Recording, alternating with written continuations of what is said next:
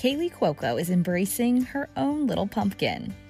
The flight attendant star beamed in a series of new Instagram stories on Sunday, showing off her growing baby bump while at a pumpkin patch with her boyfriend, Tom Pelphrey. The duo smiled for a photo as Kaley cradled her bump, and the Ozark actor jokingly held a pumpkin in front of his own belly.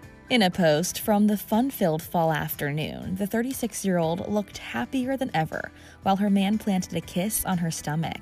Kaley also shared an adorable snap with Tom wrapping his arms around her, and gushed about new shoes they received as a gift for their little one. "I can't with the baby gifts," she captioned the photo. Kaley and Tom made their first public appearance as a couple in May 2022, and shared the news that they were expecting earlier this month. In September, Kaley opened up to Access Hollywood about her new love, saying that he helped her through the worst year of her life.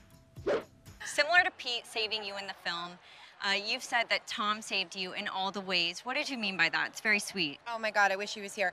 You know, last year was the worst year of my life, and a lot of people know that. I've been very open about it, and it definitely was the first time I realized that I had some major things I needed to work on personally. And like if I had met Tom even a week earlier, I don't think it would have worked. Like I needed that time to figure myself out, and we met a little later in life, and it was like, boom, it was right where we were supposed to be. That's why I would never want to do actual time travel, because it would screw up your actual magical timeline, you know? What was your meet cute moment with Tom? It's a very Hollywood story. We have the same manager, and so I had actually accompanied my manager to the Ozark premiere this season about 5 to 6 months ago, and I met him there. Yeah, and it was like love at first sight. That's why you got to say yes to everything, right? You got to go out. You never know what's going to happen, and that was the best moment of my life for sure.